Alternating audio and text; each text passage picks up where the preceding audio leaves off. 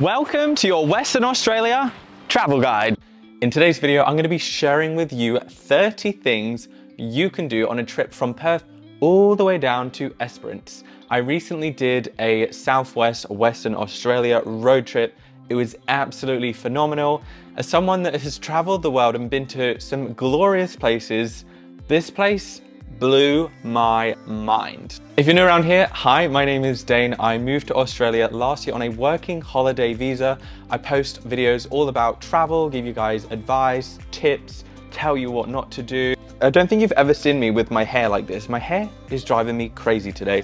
So just ignore this. There'll be lots of B-roll, so you won't even see me much. If you're new to the channel, please consider subscribing and giving this video a thumbs up if you enjoy this content. If you've ever considered wanting to move to Australia, you can download my free Moving to Australia travel guide, and hopefully that will clear up any queries, worries that you may have. You may have already caught my Western Australia travel vlogs. There was about 4 videos in this series, and then last week, I revealed how much this trip cost me. I wanted to give you guys as much information as possible, so I actually recorded every single dollar I spent and every place that I went so I could share it with you to make your trip less stressful. If you want a more detailed breakdown of everything I talk about in this video, I have actually posted a blog just to give you a recommended itinerary. Now for this trip, I would recommend 10 days minimum, 14 days if you've got time. I felt like that was perfect for me.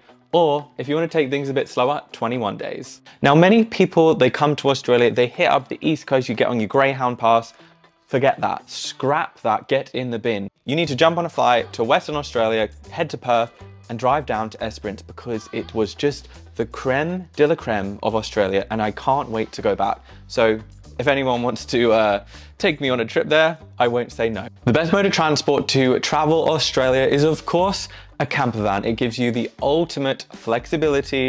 You can camp by the beach, you can camp in the rainforest, you can camp wherever. Now I've done road trips in Australia before, but I found Western Australia, there was so many free campsites and some of them were bloody beautiful. I won't touch on Perth too much in this video, but if you are starting from Perth, I would recommend spending at least one full day in Rottnest Island. It was a beautiful place. I saw so many quokkas and the beaches there were stunning. Then once you've left Perth, make sure you stop in Fremantle. This is something that we did and I was really impressed by all the food markets in Fremantle. It had a really good vibe there, so maybe spend a couple of hours there before heading down to your first spot on the Southwest road trip, which is Bunbury. I found the Southwest of Australia full of these cute, quaint little towns, and I just loved the peaceful, laid-back vibe. Australia is very laid back in general, but this part of the country is even more laid back. I'm talking cute little coffee shops, cute little jetties. So jetties, I'm aware my accent has changed so much since being here. So I'd recommend stopping in Bunbury, even if you just stroll down the beach or go get a coffee there. It was a cute little place. There's also a nice little free park up that you can stay the night. There's showers there, you wake up, you can see the ocean. It's amazing. Number 4 is Busselton. Busselton was truly my favorite place. We spent in total 3 or 4 days out of this whole 14-day trip in Busselton just because I loved it. So there's a few things that you can do in Busselton. Firstly, just relax on the beach. This will be your first sight of these sort of quiet white sand beaches with crystal blue waters. Beautiful. Then you can take a nice 1.8 kilometer walk down Busselton Jetty. Takes about 25-30 minutes. And then if you are feeling up for it, you can either walk back or they do have a train that goes back to the start of the jetty if you're feeling a bit lazy. There is a netted zone with another jetty that you can just sit there and watch the most beautiful sunset. Me and my friend really took some time and we were like jumping in, practicing our dives. Not that I can dive, but you know what I mean. It's a nice little place. If your budget allows, I would highly recommend going to stay with Hayscape on the Witcher Ridge wine region. It was truly magical. We stayed in this really cute, tiny house that had kangaroos everywhere. Very remote, it was very beautiful. It's about 15-20 minute drive outside Busselton, but it was probably one of my favorite experiences. If you're into markets as well, Busselton is your vibe. I didn't take much footage of this, but they did have an outdoor market, which was really nice. It was at the weekend when we were there, so we had a little stroll around there. Personally, I freaking love a market. And then they also had an indoor market slash food court, which was great. They had so many food options. Just fix my hair. not used to just like hair being down and that. Once you leave Bustleton, you're gonna wanna head to the Dunsborough area and check out the most stunning beach. I'm probably gonna say that a lot in this video. So this beach is called Meelup Beach. Shout out to my uncle for recommending this beach. My friend did get stung by a jellyfish, but don't let that put you off. Make sure you have a dip in the water. The water felt so clear and clean that it was almost like you could drink it. Obviously, I would not recommend you drink the seawater. That would be completely silly. If you're looking for a beautiful place to have a nice picnic, a nice afternoon, go to Meelup Beach. It was so stunning. Further up from Meelup Beach, you have Cape Naturalist. There's a beautiful walk and a lighthouse there, so you can get to some really remote beaches. If you're into hiking and walking, you could probably spend a few days in this area to do all the different hikes. Personally, we just spent about $5 going to see the lighthouse, and then we did, I think it was an hour return walk, and we saw a beautiful beach. So the cool thing about Western Australia is you'll go to beaches and there'll be no one else there. Like, you literally have this stunning beach in front of you and you have it to yourself. Like, who doesn't want that? There's also a really nice sunset spot not far from here called Sugarloaf Rock. Unfortunately, for some reason, there was a mad amount of bees like flying into our van when we parked up here, so we didn't spend a lot of time here, but there was this really cool rock called Sugarloaf Rock. I can imagine it would be a really cool place to see sunset. Then you're going to want to stay the night in Yallingup. Now, Yallingup is a beautiful region in Western Australia. I definitely didn't spend enough time here, but it's home to one of my favorite things on this trip called Indijup Natural Spa. I just can't even put into words how stunning this place was. So it was a rock formation and the waves from the ocean hit the back of the rocks, and then it causes like this natural spa effect and you get all these like champagne bubbles down below. I went there in the morning. It wasn't too busy. We pretty much had the place to ourselves. There was maybe a few people around, but it was one of my favorite spots. And me and my friend always talk about how amazing that morning was. Next up, a trip to Western Australia wouldn't be a trip to Western Australia without going to the Margaret River region. Now, I don't drink wine. I'm nearly 1,000 days sober, woo! But I really enjoyed this area because I felt like it was so beautiful. There's over 200 vineyards in this area. We personally went to Mentelli Vineyard. It was about $10. My friend got to try a few different wines, and then you don't actually pay for the wine tasting if you buy a bottle. So definitely spend a night or two in the Margaret River region. The little town is very cute as well. There's loads of cool places to eat, and it just had a really nice laid back atmosphere, which is what you want when you're road tripping and going on holiday. If you're into coffee and cute cafes, make sure you hit up Provelli, which is not too far from the Margaret River region. That was a mouthful. So there is a beautiful cafe called White Elephant Cafe, and it's the perfect place to have a morning coffee. Once you've left the Margaret River region, you're going to want to head to Hamlin Bay. Now, this was probably one of my favorite mornings as well, but we basically spent like an hour just like walking along the beach, and there is so many stingrays in the ocean. I'm not brave enough to go swim. There was like 3 or 4 when we went, but it was just so cool to see these beautiful creatures in their natural habitat. After Hamlin Bay, you can drive down to the Augusta area, and this part of Western Australia, there is so many caves that can be explored. I think there's about 7 or 8 that you can actually go in. You have to go on a guided tour because it's probably not safe to go wandering in a cave on your own. So out of all the caves to choose from, we decided to go to Jewel Cave because we heard it was the biggest and we heard it was the most beautiful, and it did not disappoint. After you've been to one of the caves, definitely stop at some point, maybe even a few times in Hilligia National Park. We got out here and we were just, our minds were blown at how beautiful this forest was. Every 30 minutes, you're going to be wanting to get out your van or your rental car just to look around because it's just so beautiful.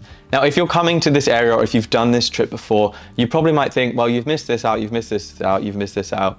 There is so many things that I couldn't cover in this video. These are just some of the things that I've done and I would recommend to you guys. If you know any more, leave them down in the comments below so people watching this video, they might find other recommendations that I haven't covered. There is a lot of driving on this trip. I think in total, if you were to do the same route that we did, going from Perth to Esperance, it would take 15 hours to stop at all these places. So obviously you break it up over at least a 10-day, 14-day, 3-week period. We spent the night at Walpole because there was a few activities that we wanted to do nearby, such as the Valley of the Giants treetop walk. This was a very nice activity. It was very chill, very inexpensive, and it's a great morning activity. We probably spent like an hour there, grabbed a coffee, walked around with the tingle trees, and it was just really lovely.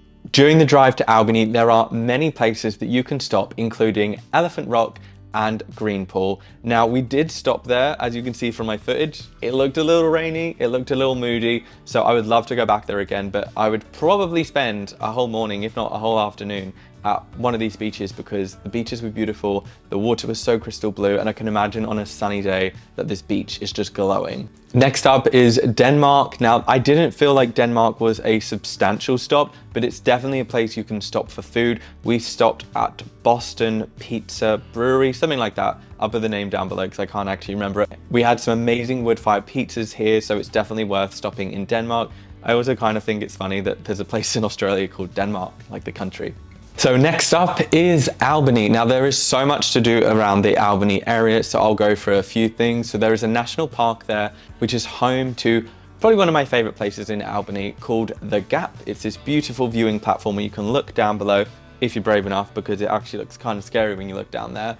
And there's also the bridge as well. It's really accessible. You can park there, walk directly there. And then if you're here around sunset in this area, go to the wind farm. You've got wind turbines, you've got the beach, you've got this beautiful green area, so it's a really cool place to go for sunset. If you're into hiking, go to the Stirling Range National Park. This is where we did the Bluff Knoll hike.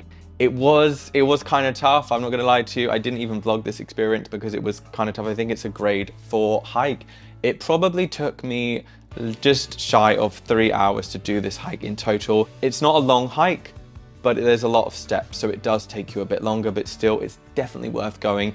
Even if you don't do the hike, maybe there's some shorter walks in the national park that you can do. So after Albany, the next big spot is the creme de la creme, it's Esperance.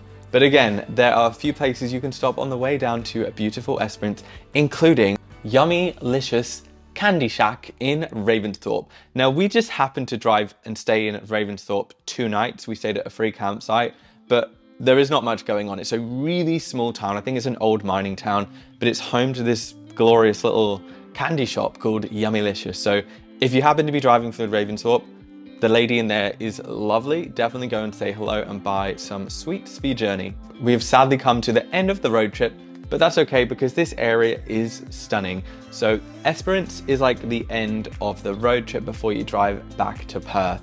Now there's a few things, there's actually quite a lot of things to do around Esperance, but they mainly revolve around insanely stunning beaches. So the first thing you're going to do in Esperance is the Great Ocean Drive. There are some really cool beaches here. My personal favorite was Blue Haven, then Observatory Point up at the Montscreen here. And how could I forget Twilight Beach? The water here was just amazing. We went on the back end of summer and it was still hot enough that we could lay out on the beach, go swimming. So yeah, it was really cool. And then you can end the circuit by going to a pink lake that used to be pink, but it's kind of not pink anymore, but maybe you want to still go and see it. Then you can spend your final day of the trip, or do this in whatever order you want, at Cape Le Grand National Park. This is about 45-minute drive from Esperance. You can camp there if you manage to be lucky enough to reserve a spot in one of the campsites around this national park. I've heard it gets booked up a few months in advance. This national park is home to one of the best areas in probably Australia. So there was a beach called Lucky Bay. If you're lucky, you'll see some kangaroos jumping around here. Lucky Bay was voted the #1 beach in the world by many media outlets. So it's quite a famous beach, it's got a name to it, and I can see why it's so beautiful. There are other stunning beaches in the area. I personally liked Whistler's Cove and Hellfire Bay. They were really beautiful as well. I would personally suggest at least 3 or 4 nights to fully enjoy Esperance, go and enjoy all the beautiful beaches, do some hiking in the national park, because there is so much to do. This part of Western Australia is not shy of activities, and I already can't wait to go back. How you're going to end your trip is driving back to Perth if you follow a similar itinerary to the one that I'm giving you. And there is a stop that unfortunately we didn't get to do because we drove a different route, but there is a place called Wave Rock in Hyden. So that pretty much breaks up the drive back to Perth. I believe it's about 8 hours. I am definitely going to do this road trip again because it was phenomenal. Like, you guys know me, I'm pretty honest. If I don't like something, I'm going to tell you. This, hands down, one of the best trips I've ever done. And it has to be done in a camper van. Thank you so much for watching this video, guys. I really appreciate the support. If you enjoyed it, please consider giving me a thumbs up or giving this video a thumbs up. And if you've ever wanted to go to Australia, make sure you hit subscribe because I'm still in Australia for a good year or so. So I'm going to be sharing all the top things to do, all the best road trips, cities to visit, and you're not going to want to miss those. So until next time, thanks so much for watching, guys. Take care and peace out.